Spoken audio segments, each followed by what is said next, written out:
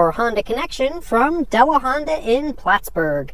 Today I'm sitting in a 2018 Honda Accord Touring 2-liter, which has the 10-speed automatic transmission and the push-button shift. Now this push-button shift is found in more and more Honda models, so I kind of wanted to go over some tips and tricks with you. So these tips and tricks will be good for any current 2018 Honda model up until this point with the push-button shift, so the Accord, Pilot, Odyssey, and the Clarity. So first off, let's run through the basic operation. We've got our park button right there, and the red lights on either side of it are illuminated, which indicates we are in park. Also up here on the dash by the odometer and the outside temperature, you got that red P, which also indicates what gear we are in. In this case, it is park. So we've got two spots that indicate which gear we are in. Now foot on the brake, and then you pull the reverse button back, like so, and it lights up with the green lights to indicate that we are in reverse.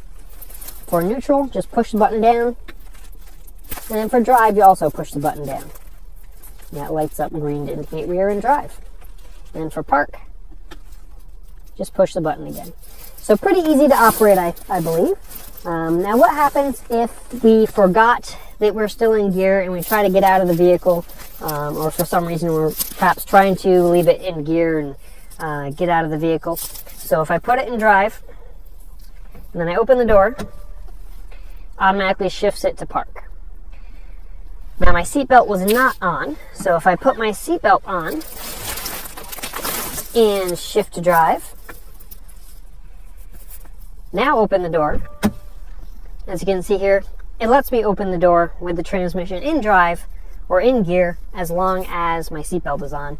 You can even pull forward here as well with the door open as long as your seatbelt is on. Let's go ahead and put it back into park. Now what happens if for some reason you needed to exit the vehicle with the transmission in neutral? Say one of those automatic car washes where you don't remain in the vehicle, or for whatever other reason. Let's go ahead and push neutral. Now as you can see here, to exit the vehicle, you got to push and hold neutral again for about 2 seconds, and that will engage the neutral hold mode. So that's how that works. And it's nice, it does give you all these all this information on the screen here as well, so it kind of walks you through these steps. Let's go ahead and put it back into park. Now you may or may not be familiar with the shift lock release or neutral override found in most Honda models with the conventional transmission or CVT transmission.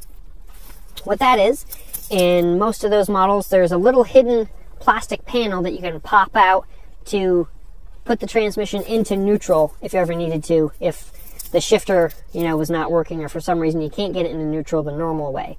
So this little plastic panel right here would actually pop out. And then there is, you take your key and you'd push it in there, and that would put the transmission into neutral on any conventional transmission.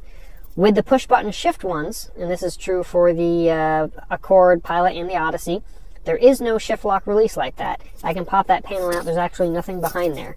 So what happens if you do need to put the transmission into neutral, but you can't get the engine running with one of these push-button shift models?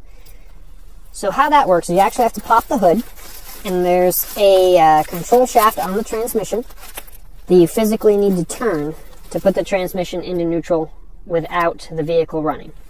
So let me show you actually what happens as well. So let's shut the vehicle off. My foot's not on the brake. Hit the button once, twice.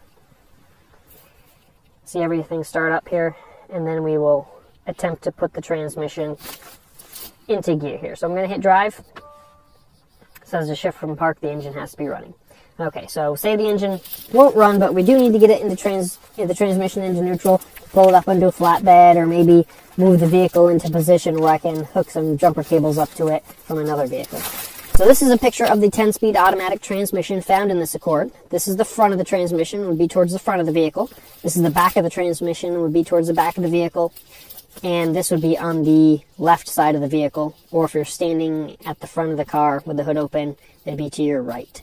So this control shaft right here, and this is an expanded view of what that looks like, you'd actually have to put a wrench on that to turn it to get the transmission into neutral. So that would actually be found under, I believe, the air intake would kind of be covering up this section, so it would be under that right there. So if you needed to do this, I would recommend, calling roadside assistance. If you're still under your 3-year, 36,000-mile warranty from Honda, the roadside assistance would be free. And you can call that phone number that's found in the Honda Link app or in the driver's window here. There is this little sticker right there with the Honda roadside phone number on it. But just so you're familiar with how that works, I don't know if this is out there anywhere else online, but this information was fairly difficult for me to find in Honda system as to how to get the transmission into neutral with the engine off. Now I've had another question. Let's go ahead and start the vehicle up. What happens if you accidentally hit reverse or park or something while you're driving down the road? So let's go ahead and hit drive. Now I'm in the back of the dealership lot here. Let's go ahead and pull forward here, and we will push reverse. All right. So I hit reverse, and it automatically pops into neutral, saying to shift the vehicle must be stopped. So it's not going to let me automatically go right to reverse while I'm driving down the highway or anything like that. So let's put it back in drive. Let's pull forward again here, and then we'll hit park as well, and we'll try that. All right, so let's go ahead and hit park. Park actually doesn't do anything unless you push it and hold it, and then it will put it into neutral.